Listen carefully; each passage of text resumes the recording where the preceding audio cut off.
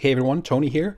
Here is a quick tutorial on how to get rid of the jerky, choppy playback that you experience from drones like the DJI Spark and the DJI Phantom.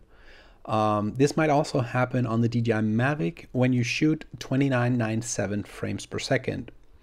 So when you import your clip into your project and you play it back, it'll play back smooth like this.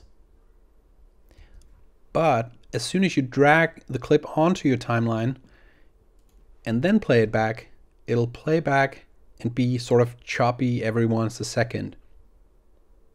This will also happen when you export the video. So here's how to fix it.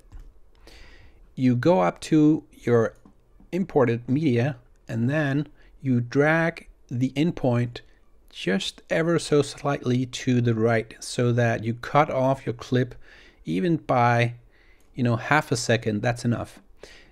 As soon as you've done that, you can drag your clip onto your timeline, and then when you play it back, it'll play back smooth. Now why this works, I have no idea, but it does. So hope you like this small tip tutorial trick thingy, and happy droning.